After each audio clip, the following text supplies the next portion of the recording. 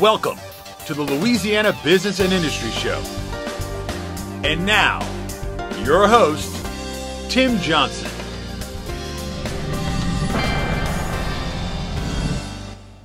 Dr. Sandra Woodley became the 8th president of the University of Louisiana System in January of 2013.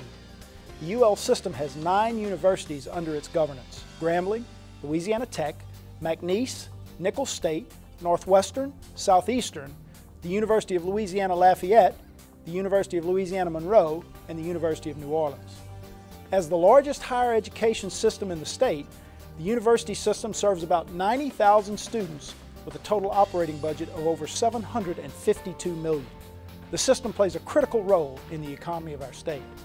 Dr. Sandra Woodley, president of the University of Louisiana System, joins us when we return on the Louisiana Business and Industry Show. The Louisiana Business and Industry Show will be back right after this. Hi, I'm Joe Martin, president of ITI Technical College. Do you want a better life?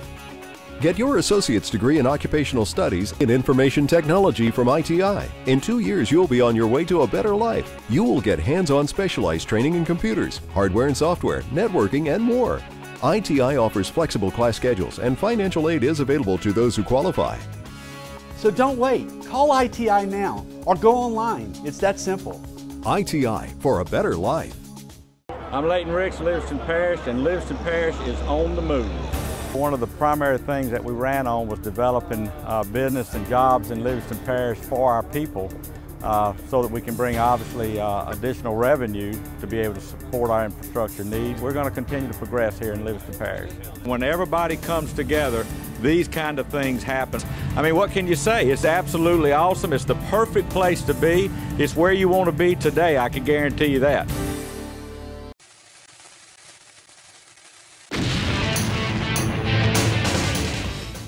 Hi, I'm Lee Burkeen with Louisiana Football TV Magazine. Be sure to watch our show every week when we have big-time recruits, college coaches, NFL players, current and former players, and call-ins with your questions. Be sure to catch us every Tuesday night at 6:30 live and 10:30 replayed on Cox 4 in Baton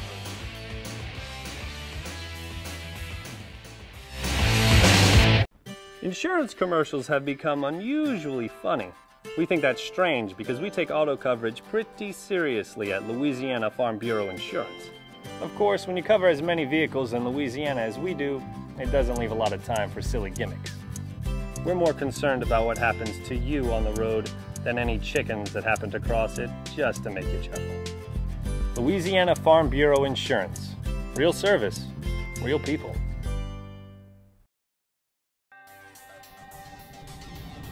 Welcome back to the Louisiana Business and Industry Show with Tim Johnson.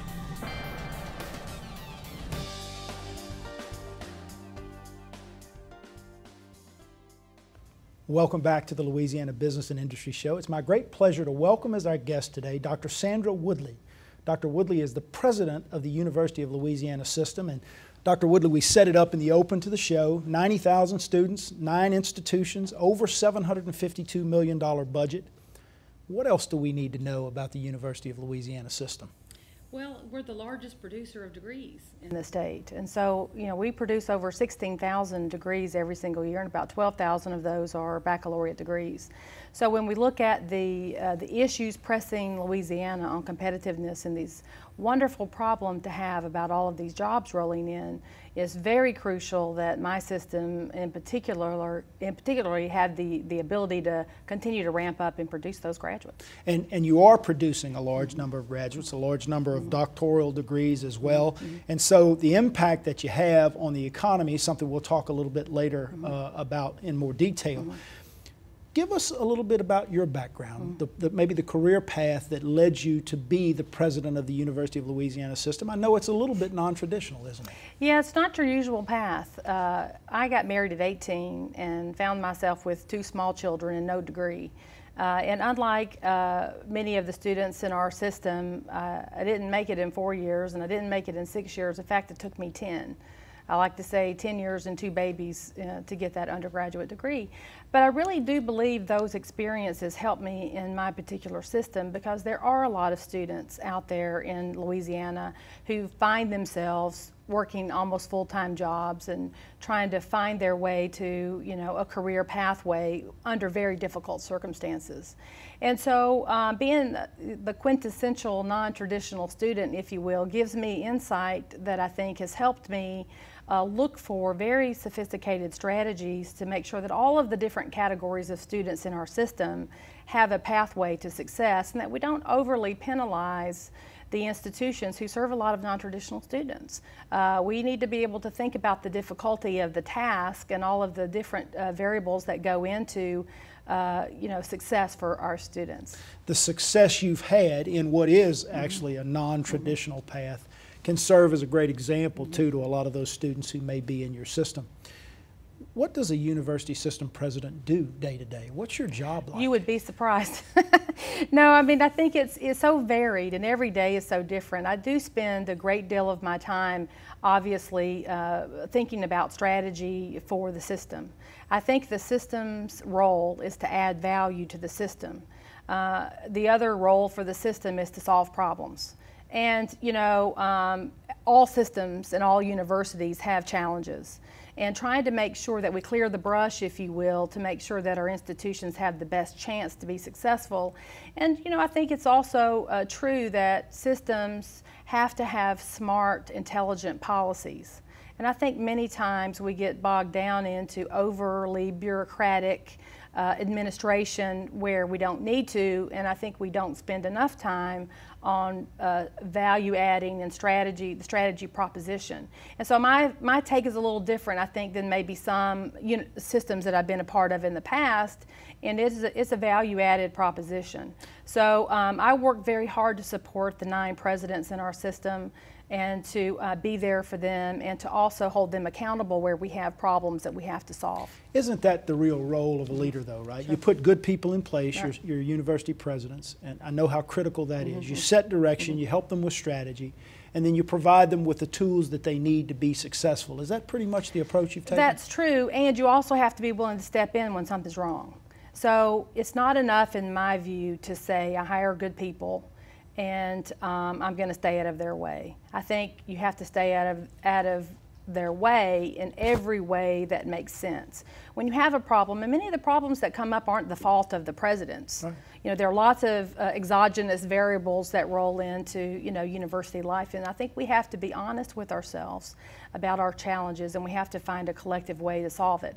And I have a fantastic group of presidents who are, you know, hitting on all cylinders to try to get this done. So I stay out of the way when I can, and when I need to step in, I do. And I'm certain that they appreciate the support when those problems do arise, and you need to go. We've got about 2 minutes left in this segment. Let's talk about, you know, there are 4 systems in Louisiana, right? The LSU system, the University of Louisiana system, the Southern University system, and the Louisiana Community and Technical College system. Yes. So, you know, you think about President Ronald Mason, you think about King Alexander, you think about Joe May and now Monty Sullivan coming in. What's your relationship like with those other system presidents, and how do you work together to accomplish your goals? You know, I am extremely enthusiastic about the place we find ourselves in today. Over the past 4 months, these 4 systems have come together to develop a legislative strategy and to work together. King Alexander and I have been friends for over a decade. We worked together in Kentucky, and he's a close personal friend of mine, and so I work very well with him, and we have common, you know, philosophies about the system. Monty Sullivan has been a great partner. I'm excited to work even closer with him, and the same is true with Ron Mason.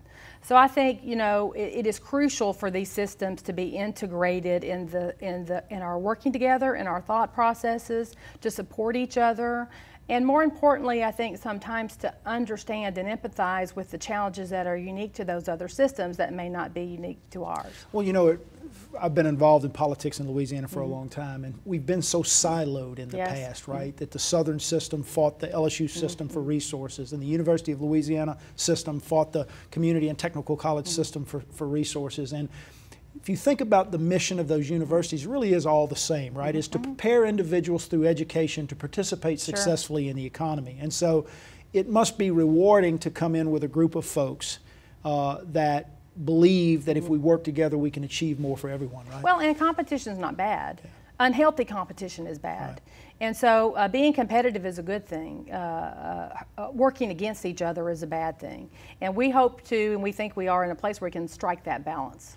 Well, I want to talk about that preparation for work in the economy, because I know workforce development is something that's on the radar screen of all of higher education in Louisiana. We're visiting with Dr. Sandra Woodley. She's the president of the University of Louisiana System, and you're watching the Louisiana Business and Industry Show on Cox 4.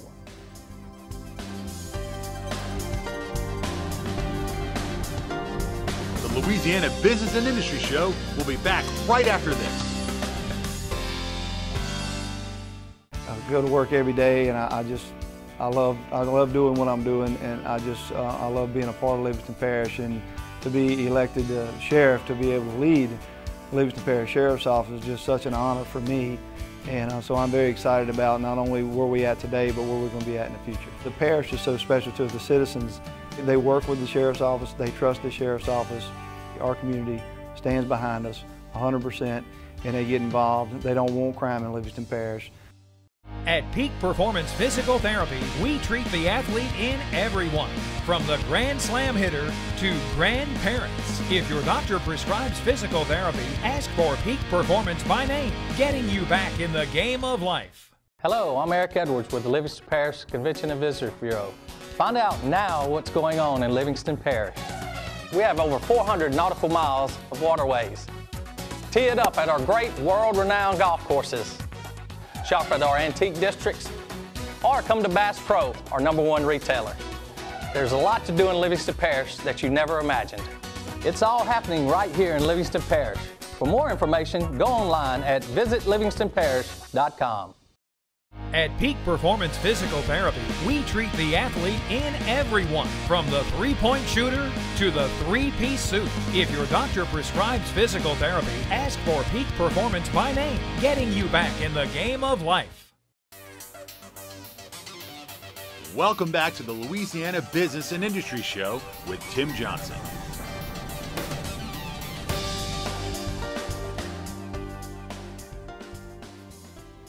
Welcome back to the Louisiana Business and Industry Show. I'm your host, Tim Johnson. We're having a great conversation with Dr. Sandra Woodley. She's the president of the University of Louisiana System. Dr. Woodley, we kind of set up the system in the first segment and talked about its role and the things that you do. The Louisiana legislative session is underway as we sit here and speak today. I know that there's always lots to look out for, lots to work with. You got to be there to promote your system and the things you do. I'm sure you're spending some of your time down at the Capitol day to day. Talk about your engagement in the legislative process, maybe some of the things you guys are working on, and then I want to talk specifically about what's called the WISE plan and your efforts around workforce development. Well, I've been here a little bit more than a year, and my role in 4 other systems revolved pretty heavily around policymakers, which includes our friends in the legislature. So I have a lot of experience in that, and it really comes in handy because, you know, we have a lot of friends in the legislature who have well-meaning ideas about how to help the universities. And I think it's our job to be able to really inform them of the issues, make sure that when legislation rolls out that we can point out any unintended consequences that may roll in, and really kind of enforce good policy through legislation where it's possible. So I do spend a great deal of my time working with the legislature, and I do a lot of work, as do all of my colleagues on the system heads and our presidents behind the scenes all year, working with our friends in the legislature to be able to talk about these policy issues that we're working on. Now, I know that the governor recently announced some additional funding that was going to be made available to higher education. Part of it's through tuition increases, we recognize that, but also there's what's called the WISE plan, and I want to make sure I get this right. It's Workforce Innovation for a Stronger Economy. And it really is moving the focus in an even greater way to preparing individuals to participate successfully in the economy, go out and find really meaningful careers.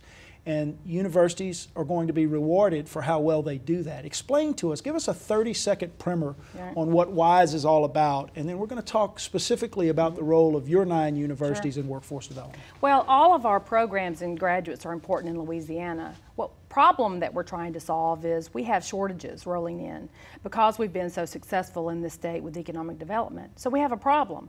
We need good problem to have, right? Good problem to have. We need more graduates in certain areas than we are producing now. So in a nutshell, WISE is strategic money that can be leveraged with private resources to tackle that problem. The money is distributed to the institutions based on 2 really simple factors. The distribution is, what degrees are you producing in these high demand fields, and what research are you doing to fuel the economy. Once the institution earns a share based on those outcome metrics, then they have to develop proposals that specifically meet local workforce needs. I mean, for example, think of all of the good news that we've had about the computer science industry here, CSC coming into the IBM. All of these wonderful opportunities give us an urgency around how do we get more computer science graduates. WISE program will allow us to take that money and target it and focus it on some of these major areas, while at the same time continuing to make sure that our other programs are strong as well. I think it's about $40 million or so that's going to be set aside. Give us some real concrete examples maybe of some of the ways that the 9 institutions that are part of the UL system are going to look to use this money. Well, the big target areas are Star 4 and Star 5 jobs, and that comes out of workforce, and they kind of show the area.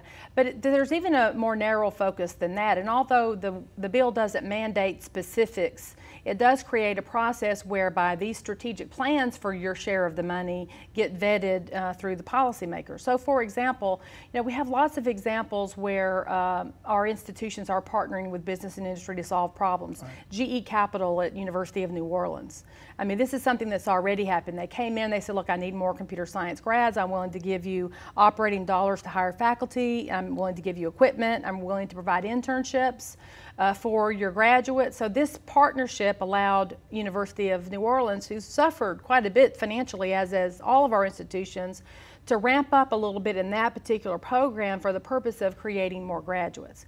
What we're talking about with the $40 million is a way to start the process of scaling that up to a larger. IBM and LSU is an beautiful example of that, right? CSC at Louisiana Tech that just was announced, where this computer science company has hundreds of jobs that will be rolling in and are willing to invest in Louisiana Tech to be able to ramp up to be able to produce those. So Secor and Bollinger Shipyard with Nichols around being able to get managers, finance majors who also understand the marine industry. So there are dozens of examples of this that are already taking place in our universities, and I think the challenge that WISE is there to begin to address is that the institutions have to have a strong financial base to be able to produce these degrees. And we need faculty, we need equipment, we need to be able to have the capacity to be able to produce these high demand degrees. And as I said before, humanities are important to us too. We simply don't have a shortage in that right now. So we still have to be strong enough to have strong humanities programs. Those are important to our economy. And we have to find a way to take care of the shortages. This gives us a window of leveraged dollars to be able to do that. And the other thing, Tim, that I think is really important, that may be even more important than the money, is a conscious, very systematic way to scale up the routines of our institutions to connect with our industry partners. Tell me what you need. Tell me what's not working for you with my curriculum in any particular major.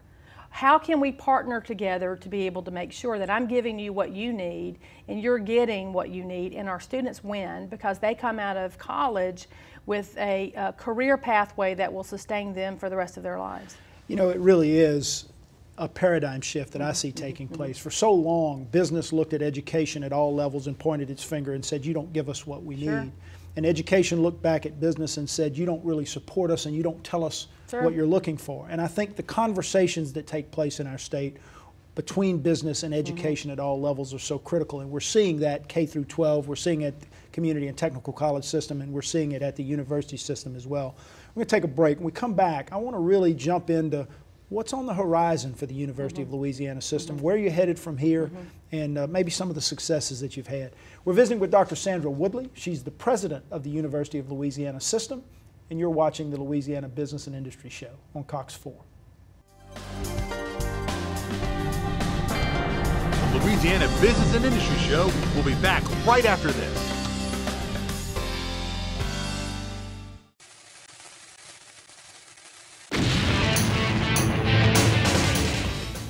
Hi, I'm Lieber Keane with Louisiana Football TV Magazine. Be sure to watch our show every week where we have big-time recruits, college coaches, NFL players, current and former players, and call-ins with your questions. Be sure to catch us every Tuesday night at 6:30 live and 10:30 replayed on Cox 4 in Baton Rouge. Hi, I'm Joe Martin, president of ITI Technical College. Do you want a better life?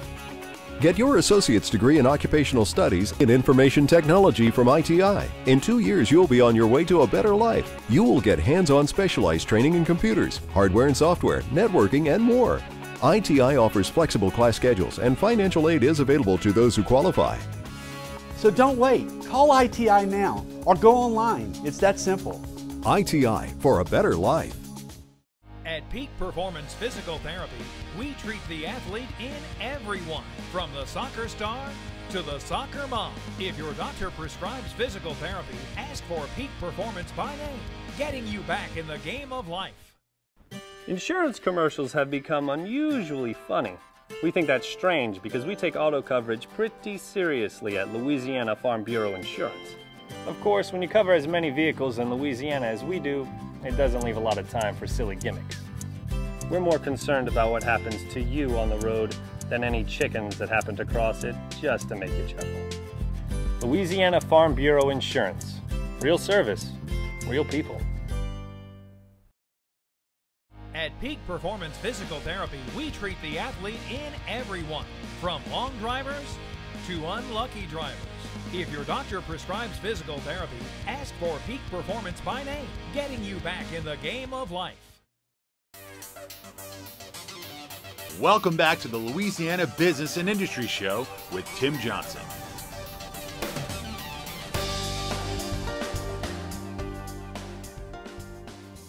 Welcome back to the Louisiana Business and Industry Show. We're visiting with Dr. Sandra Woodley, who is the president of the University of Louisiana System. 9 institutions, 90,000 students, over $750 million budget, so someone with great responsibility in terms of the economy of our state. And you know, you and I were talking to the break, and you mentioned that, you know, the universities have to be engaged in workforce development, and we talked about that in the last segment. Oftentimes we hear, you know, workforce development is really the purview of the Louisiana Community and Technical College System, not the four-year universities. Nothing could be farther from the truth. Tell us your perception, your perspective on that. Well, I just reject the notion that you have to choose between these two very important ideals. You know, at the intrinsic value of a higher education from being a well-rounded, critical thinking person is what we do. It's also true that virtually all of our graduates want a career pathway that will sustain them financially and intellectually for the rest of their lives. Why must we have to choose between those two things? You know, workforce, when you think of workforce, you know what? You know, doctors and lawyers and computer scientists and engineers, they're workforce too. They're all part of the workforce, So right? as important as our middle skill jobs are, and they are crucial to this state and very important, making sure that we have the whole plethora of talent base, high skill and middle skill in this job is a noble agenda, even for higher education. So I choose not to think that those two things are separate. We can do both. We really can. And you know, part of the role I have in my consulting firm is I travel around the country talking about workforce development, particularly in the construction industry. Right. And we've created this culture that says that everything we might choose from a post-secondary education standpoint is really a dead end, right? So if I go to the community and technical college system and I get a degree in process technology, then I'm going to work in process technology for the rest of my life. I'm never going back to the university. And that's the general perception that's out there. But I've used this example.